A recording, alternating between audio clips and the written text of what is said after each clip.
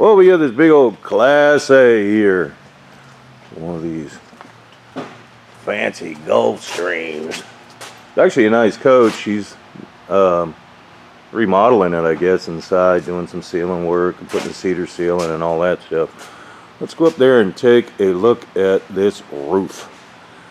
Hey, the suspension on this thing drops all the way down where the stairs just sit. That's pretty cool. But it drops down pretty good. All right, let's go up there and take a look at it. Well, we've already had our AC guru take the air conditioners off. So we're going to strip this thing down. And someone's put a coating on here. And I'm not a fan of these coatings. Obviously, he's still got a leak, and that's why it's here, because the coatings don't work. What happens a lot of the times is if you do have a leak, it'll get up underneath that coating. It'll go somewhere else. You can see he's already tried to fix all that over there and over here. So we'll obviously be taking all that apart. But that's what we got so far. So we're going to check out all of this here. The roof looks pretty well balanced. It looks pretty well balanced.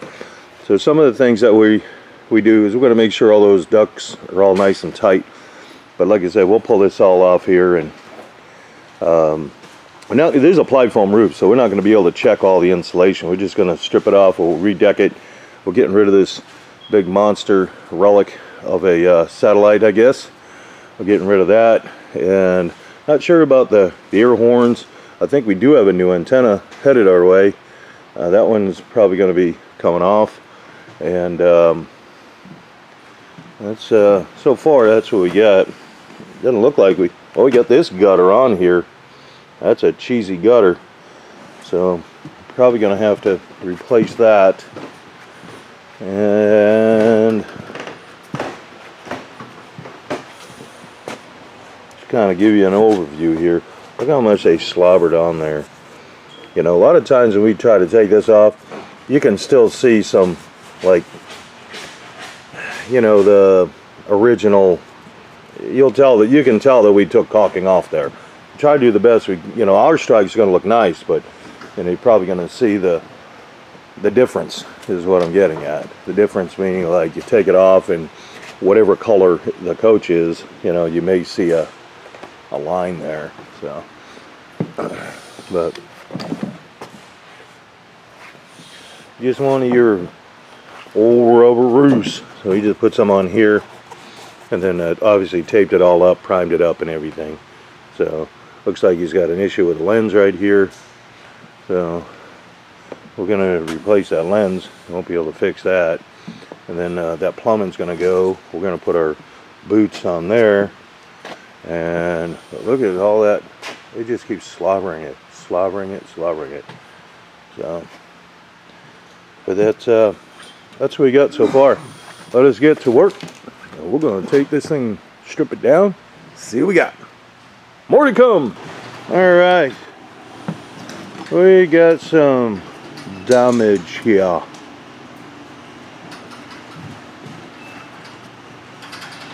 Looks like somebody tried to reframe all that. Probably the owner did. Yeah, some more damage on that shoulder.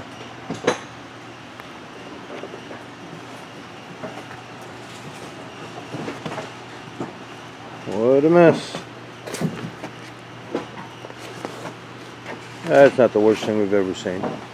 We'll get that straightened out. Up here, it doesn't look terrible. We're going to end up putting gutters on there. We're going to get that straight up. This is for the satellite. Right here. But no, there's the antenna. Those are the satellite wires. So we'll end up kind of tucking them out of the way.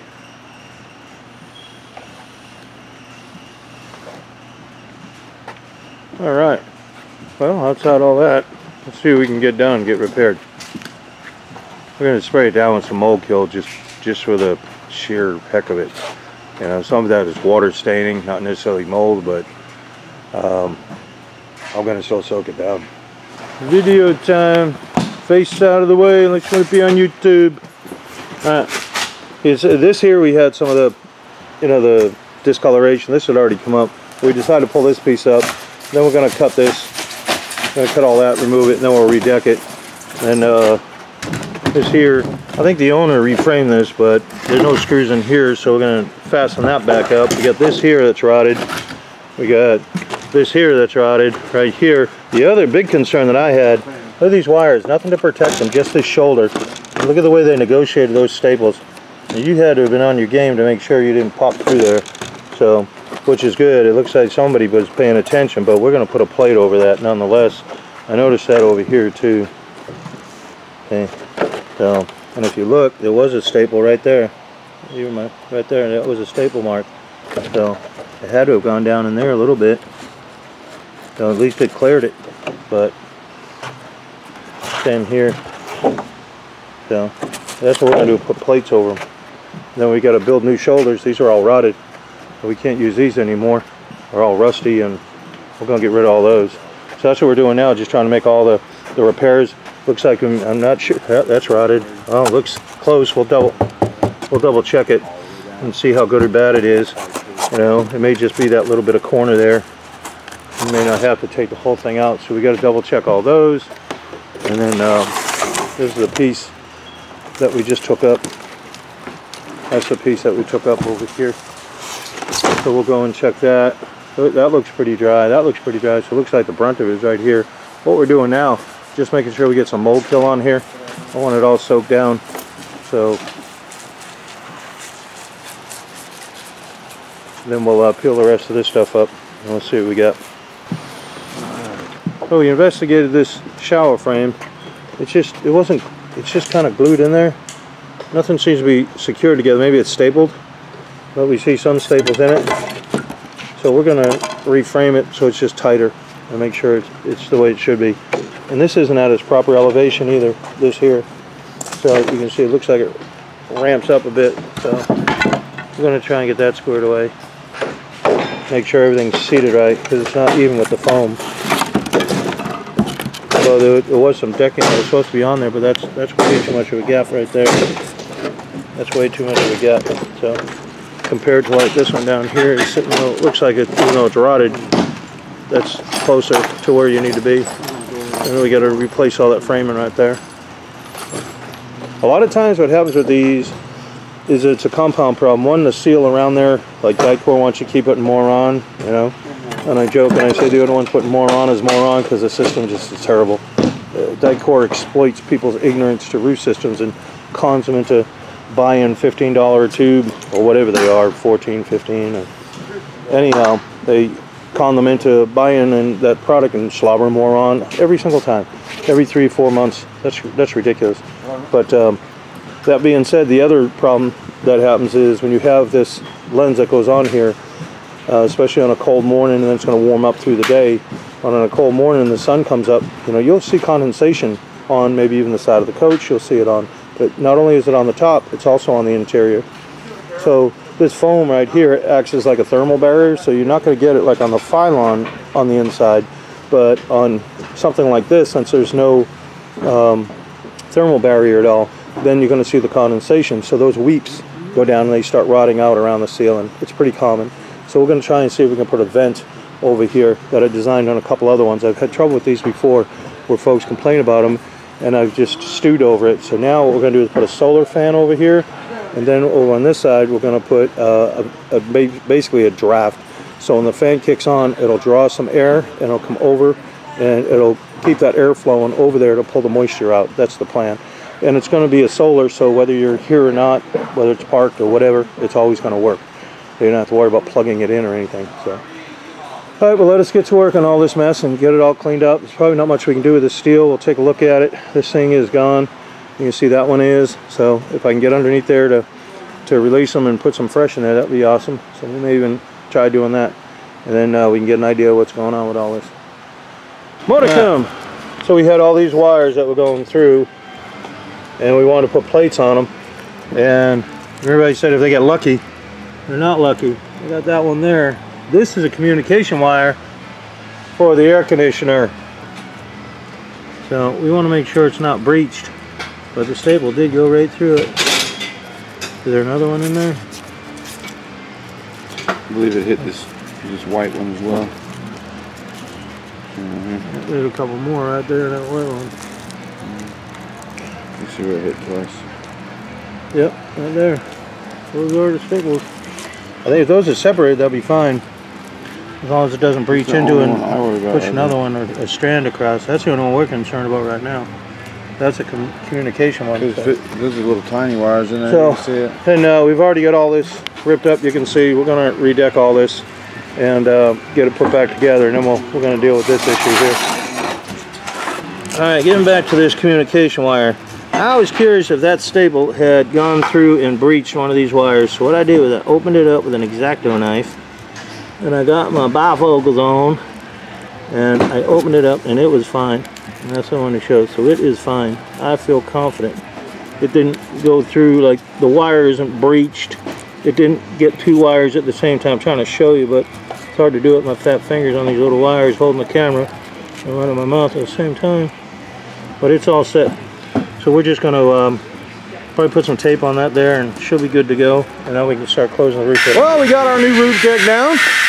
And now what we're doing is we're just sanding down some of the edges that may be a little higher than the other. That's all. Sometimes when you glue it, we use a urethane foam adhesive. Sometimes it'll push one end up a little bit. So I want them just kind of smooth. So we're just kind of knocking it back just a little bit, trying to get it down. And once we do that, we put our strips across here, our protector strips, and then we'll end up getting the roof on. Well, we got one side of the roof glued. This is the passenger side. It's already ready to go. We're going to roll it over. Then we're going to do the other side. Well, this is a slide out. We're going to replace it, but the deck itself is good. We're going to replace it. It had a rubber roof on it. We're going to put a metal pan on it. That's what we're doing. So it's all prepped, and we'll get it going here in a little bit. All right, we're done with our big Gulfstream. Here's our logo. This AC set back quite a bit. They're not normally like that. We usually have plenty of room, but that's where this one landed. RVRI, March 21. So that tells us when we did it, when it comes in for inspections, we can go, hey, how old is that roof? If we see any issues, we can always call a rep. All the years I've been doing even commercial work, I've never yet had to call one. But the other plus on this, if you ever decide to sell it, he doesn't have to have someone try and talk him down and say, oh, these RV roofs, they all leak. Or you go, hey, I just had that put on, back in 21. So anyhow, so you can see we've got all the stands in the back. We've got everything is all heat welded in there. We've got this front counter flash. What that does is it goes below the counter flash that's built into the curb. So all the rainwater will come down and it'll get underneath there and it'll wash out. But we just don't, there's a foam gasket up inside there. We just don't want anything penetrating that foam gasket. So I've got a fan over there. I'll explain that. Same thing with the skylight. We've got that all heat welded in there. Counter flash on every one of the curves. They all have counter flash. You got plumbing right here. The plumbing, again, all heat welded. And then when you pop it off, if the cap were to come off, this is all sealed. Any water would go right back into a holding tank. The same with that other one on that other side over there. This one over here, that's not plumbing. When I go back around, I'll tell you what all that is. Refrigerator, same thing, all heat welded in. Another vent, all heat welded in. Two more stands here. We get the same AC counter flash on the front of this one as well. So this is a Winegard 360. That one there, we got them on mounts. There's plates up underneath there, so we've got them on mounts. And then the wires drop down inside. There's another boot up underneath there. You can barely see it. Oh, see, it'll focus in. Crummy Canon camera, come on. You can see that little boot under there. That's where the wires come down. I'm not a fan of those. I really don't like installing them. But since he's tore out all the ceiling, he's got everything he's got everything there. I mean, he has access to hook up all the wires because it needs 12 volts and so forth. Got the air horns back on. We got those boots put there for the mounts so those don't leak. Sealed everything up. Had another wire for the satellite that was running. We got all that cleaned up. New gutters, an insert trim, double stripe of caulking. So there's caulking underneath when it's a adhesive sealant that we use for the turn bar and even the gutter rail. And then once that burps up, we strike it down. Then we hit it with a lick of sealant, and then we hit it with yet another lick of sealant. So we got some spouts. One of the things, if you look at the previous video, the gutter kind of terminated right about here somewhere, right in this area. So we extended it just to maybe another 12 inches or so to clear the window, because everything was drooling down the, you know, the door and the window, so we put that in for him. All right, so we go around to the other side. And all this, you know, we got 2 strikes of caulking all the way down and around, and we're trying to get this all unleashed so the customer can come get it. All right, and then I'll explain what this is. So I'll show you, when you look at well, if you remember the first part of the video, this was all rotted. And typically what happens, it's a combination of things, but part of it really is condensation. When you look at the skylight lens on yours, you look at it, you're going to see, especially in the morning when there's dew, you're going to see all the dew or the condensation on there. Well, that condensation is not just on there, it's on the inside as well. And then when the sun comes up, you know, it makes, obviously, it tries to evaporate it, if you will, but all of it starts to, the moisture and the frost, if you will, starts to get droplets, and they get inside, and they just chronically start rotting around the skylight. It's common on a lot of them, especially even ply foam, but they are common on all these. So what this is, that's a solar fan. That is a vent. So what happens is, when, even if no one's around, this fan's going to kick on when the sun comes up, and it'll pull all that moisture out so it doesn't rot. That's my great idea. Hopefully it works. You know, we've done on the last few to see how they work. We just haven't gotten feedback on them yet. But I'm pretty certain that's going to solve the problem, because it's going to constantly pull the air through it. It's just constantly going to do it. So it's not a high volume fan, but it's enough to just pull a draw to get the moisture out. And that's all you really need to keep the moisture from collecting up in there. So like this one over here, see, same thing, got the same problem. So we'll probably end up putting one on there as well. That one is a total mess, but that one looks a lot like this. You know, at first a lot of this was rotted, over here was rotted around this AC and stuff, so we fixed all that. So that's our Gulfstream right there. So keep in mind, these are not DIY videos. They're not, if you get a tip out of it, great, but really, these videos we put together for the customer, or even other folks that want to have their coach done. They're not DIY videos by no means. There's a lot of steps to doing this, and for us to try to navigate where you're at, what you got, what kind of product you're using, what's this, what's, you know, there's a whole bunch of things that come into play before you can put them together. And you know, a lot of guys, they call us asking us all these questions.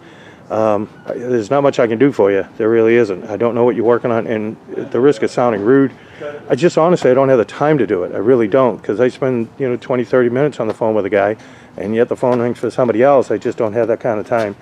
But we appreciate you watching, and like you said, if you get some tips out of this, great. This is all commercial. This is a 60 mil commercial grade TPO. That's what this is. This is commercial grade. It's not RV grade. Nothing is RV grade. Even all the sealants, all the adhesives, everything I use is commercial grade, because I am a commercial contractor. So by trade anyways. So I've been doing that for 37 years, I guess, 30 something years. And when I sold my company, I just kind of stumbled into these, and I saw how bad they were. I designed the roofs. We don't sell anything either, so I don't sell the material. I don't sell anything at all. Anything you possibly could need, if you're planning on a DIYer, you can call your local supply house and say, hey, I'm trying to do this, I'm trying to do that, and they'll be glad to sell you all the products to do it. So, but other than that, we appreciate you watching, and see you on the next one.